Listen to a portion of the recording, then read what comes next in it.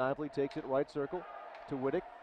Top of this power play, Whittick high slot, stepping up, shooting through the screen. That one is blocked in front, then knocked home by Hayden. His 5th power play goal, 13th overall, and Yale takes a 1-0 lead. Wedman ahead to Kubiak, gets to the neutral zone, his pass deflected, and brought back in by DeChara, looking to center up. He does, and a goal! Cooper gets it to trickle by Gillum, and Yale takes a 2-0 lead with 1:05 left in this Bulldogs power play.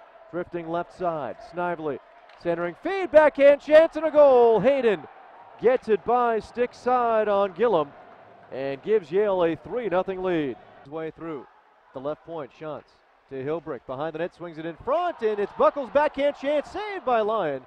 Buckles down, but Router struggling to keep it in. DeChara gets it out to center ice. Bliss is there. Bliss lost his footing. Cooper has the puck. Cooper into the Cornell zone to Learned, the shot, and a goal.